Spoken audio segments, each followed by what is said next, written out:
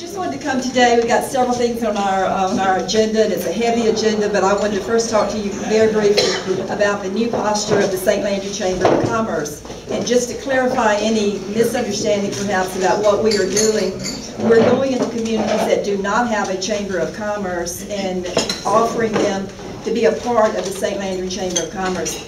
There are 4 entities in St. Landry. Of course, the St. Landry Parish Government, SLEIDD, and the St. Landry Parish Tourist Commission, and the St. Landry Chamber of Commerce. And so we're coming together as one, really trying to have one voice, working together toward the same effort. And we will have some programs. One of the things that we have coming up is a 5-point forum that I'll send the information over to the Chamber here in Eunice. But with that said, I want to turn it over to Dwight. We have some great news for you, and today we're making an announcement, and Mr. Dwight's going to do that for us. Thank you so much.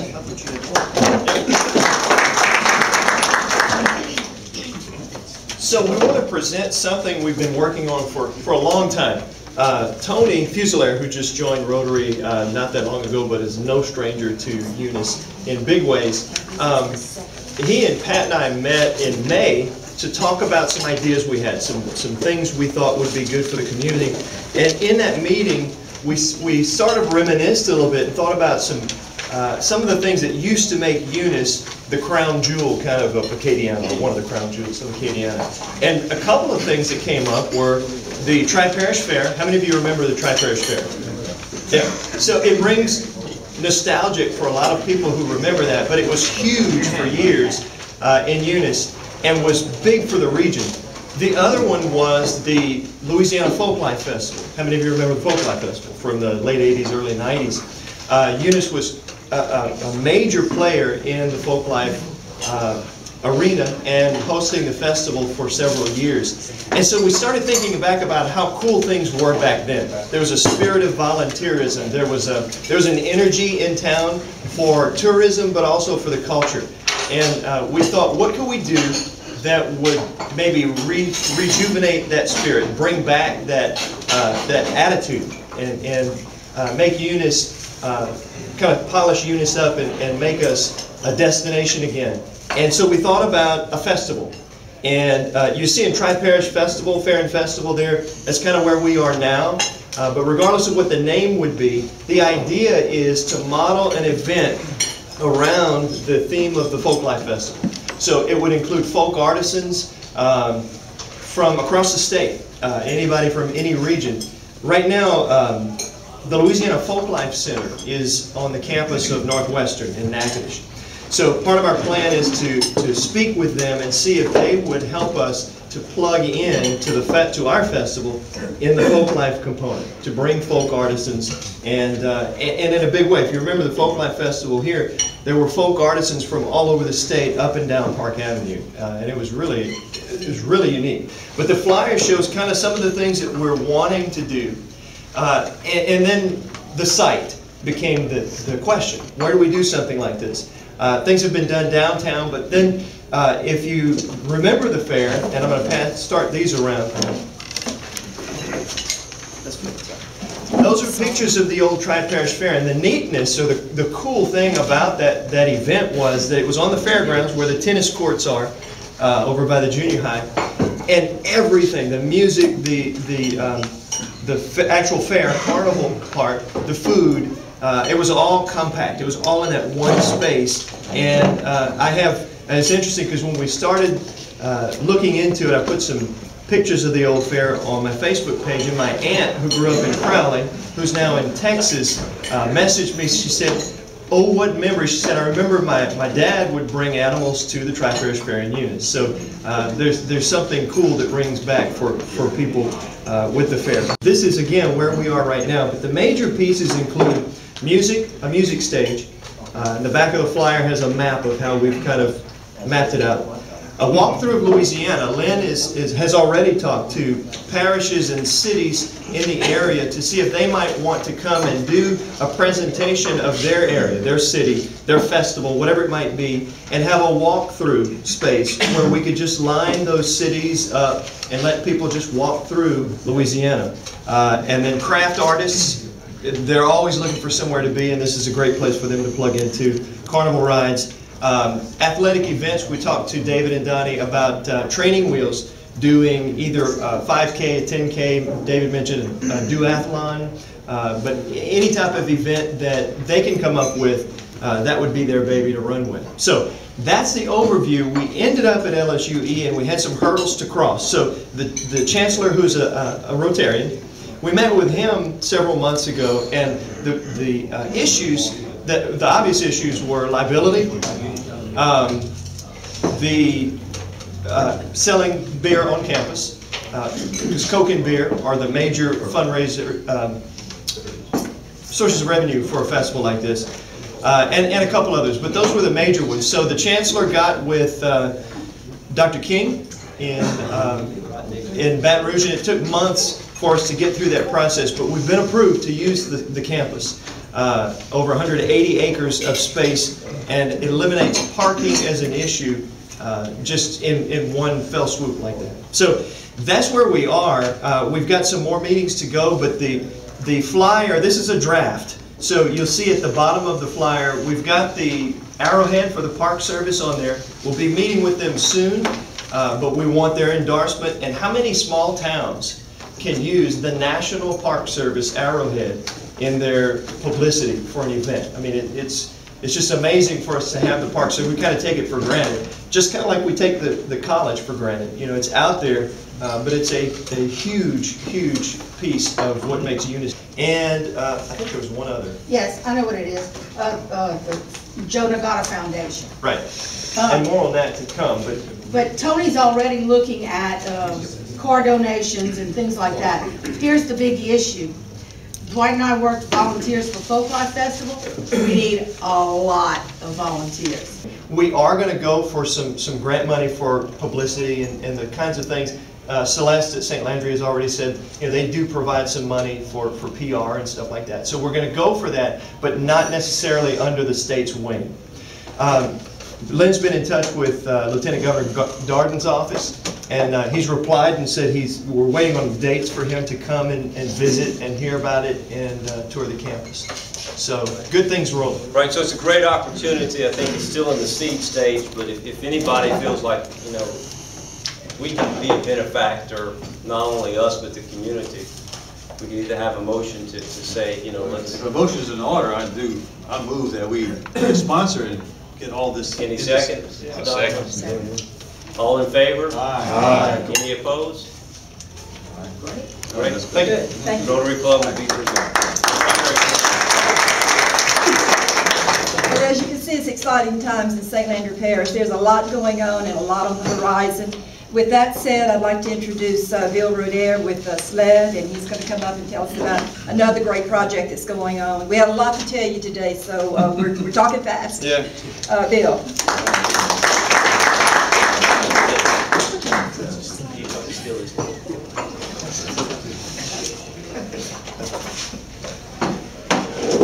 Hi, good afternoon, everyone. The level of cooperation that we have right now between economic development, which is composed of an industrial development board, as well as a nonprofit organization, with parish tourism, with the Chamber of Commerce and its new direction and some of the exciting things happening there, and also with parish government.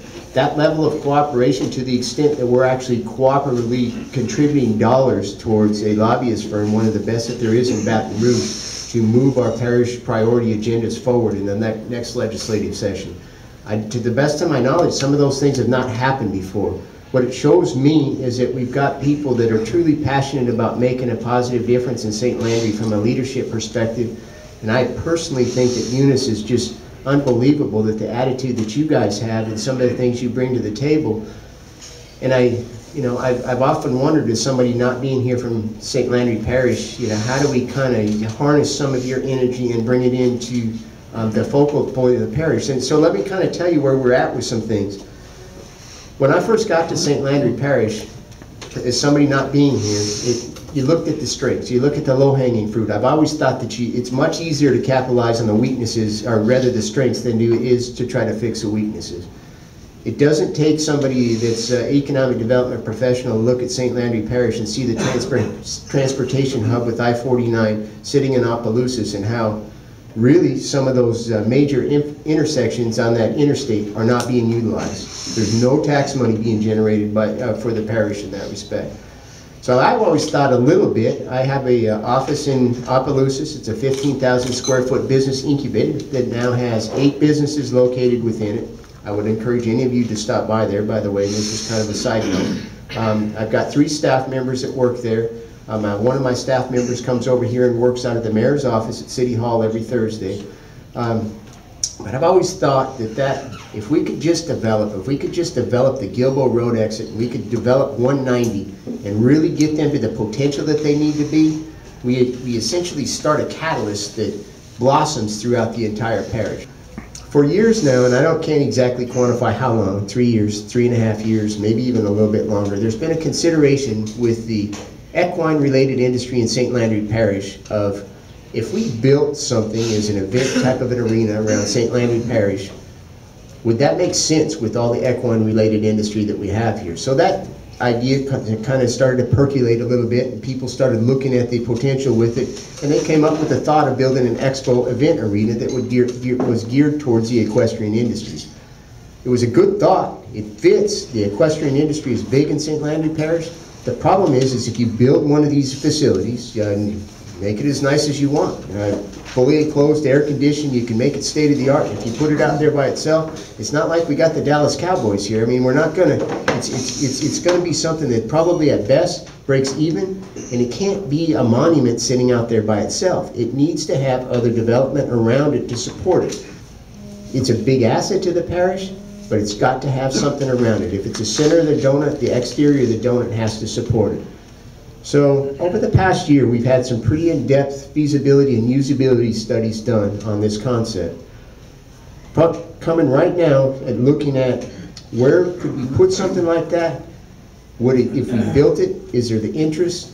And can we get the private sector actively engaged and meaningfully engaged with dollars to a project like this? So here's what we came up with. For those of you that can't see, I apologize. This is as big as I've got.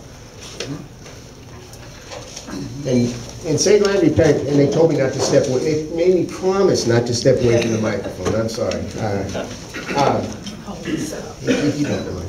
So what you're looking at here is I'm Vanna White. The furthest south exit in Opelousas, which is all of you know, is the Gilbo Road exit. And for those of you that don't know the details of it, or just can't kind of picture it in your head, the Gilbo Road is a 1 mile stretch from the interstate over to Highway 182 in Opelousas as it runs to the east and west. It's really only got 3 corners that are developable in it, because you drop into the basin on the southeast quadrant of it. It drops about 20-25 feet. And I'm told that many moons ago that was the Mississippi River banks over there, so it drops off pretty hard.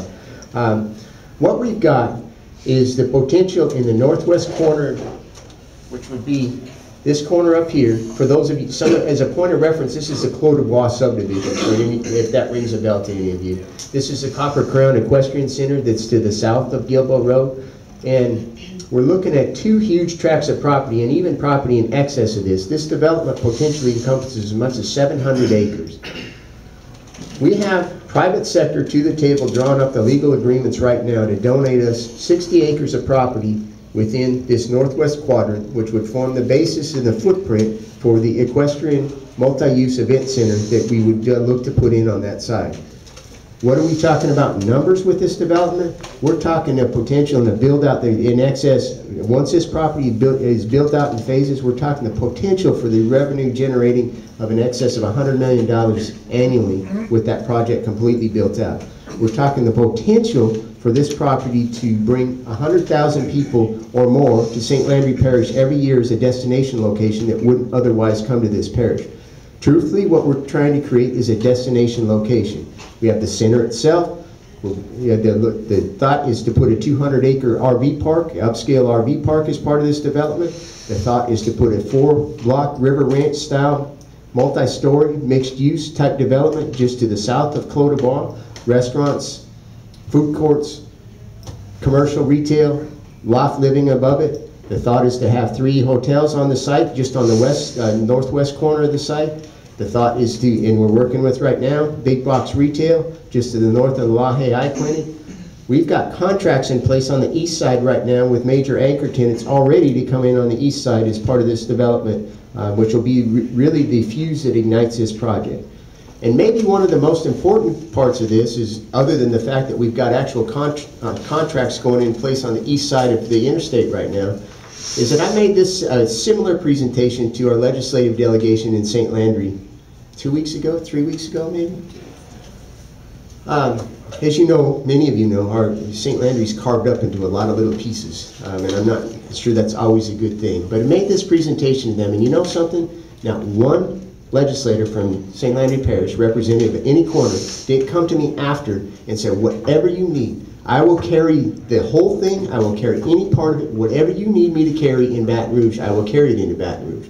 So are we going to carry something into Baton Rouge? Absolutely. What we're going to carry is we're going to, as we continue the engineering studies and some of the more detailed work on there, our intent is to use the collaborative, the lobbyist firm that we have, Cornerstone Governmental Affairs in Baton Rouge, along with our legislative delegation, along with a unified front of St. Landry Parish, and go to the legislature next year and tell them, hey, we've got private sector that's putting $3 to $4 million into this project. Economic development's put in excess of $100,000 into this project. What's the state going to do for an economic impact for this region that could exceed $100 million? We're going to ask the state for $6 million in infrastructure costs for the west side of this project. We get that money in infrastructure supported by state capital outlay, and you may say that's crazy. Guess what the city of Scott got out of capital outlay in 2013? Would anybody just take a guess? Wild guess? 13. 19.4. The city of Scott got 19.4. They say money isn't there? Depends on how you go ask for it. It depends on your justification. It depends on the plan, and it depends on who represents you when you go ask for those dollars. So, is it a slam dunk that we're going to get that money? No, it's not. But we're not asking for something for nothing, because we've got an excess of at least $3.5 million that we'll be asking as a match as part of that component of it. With that money, with the development that's already going on the east side of the interstate and the northeast quadrant, with infrastructure in on the northwest quadrant, we're off and running in not just an expo project, but the development of a destination location for St. Landry Parish. Tell me what's in it for Eunice. I mean, there's got to be something in it for Eunice. We're only 18 miles, it's only 20 miles away. It's bringing people here for multi-night stays that wouldn't otherwise be here. You talk about these festivals, you talk about the culture, you talk about capitalizing on that. You got a captive audience. They can't stay at these events the whole time. Maybe their kids are doing something, maybe their kids are waiting to compete to another one, maybe they're in a volleyball tournament there. They're going to be looking for things to do. They'll be here. This is a parish effort. It's not an Opelousas thing. It's not a St. Landry Parish thing. It's not an economic development thing. It's everybody in this parish, and it benefits everybody in this parish if we can get this project to move forward. So it's really exciting when we combine this with some of the exciting things we're doing with the industrial projects that we're recruiting now. Bill Fontenot is going to be putting asphalt down on roads as early as still this month. That's going to bring a lot of rooftops into St. Landry Parish. There's huge potential. It's a great time. The economy in Acadiana is blowing and going, and if we don't take advantage of this, shame on me, because that's my job, is to take advantage of this and help improve the quality of life and economy in St. Landry Parish. It's my job, but it's my job to help all our communities and all our leadership like the Rotary to get that done. So I'm just one person. I'm here as a resource. I'm obviously, if it doesn't show I'm passionate about what I do, I wouldn't do anything else in this world, including being retired, but doing what I am right now. I think our future is absolutely, I can't even put a cap on what our future could be if we can do some of these things that we're working on right now.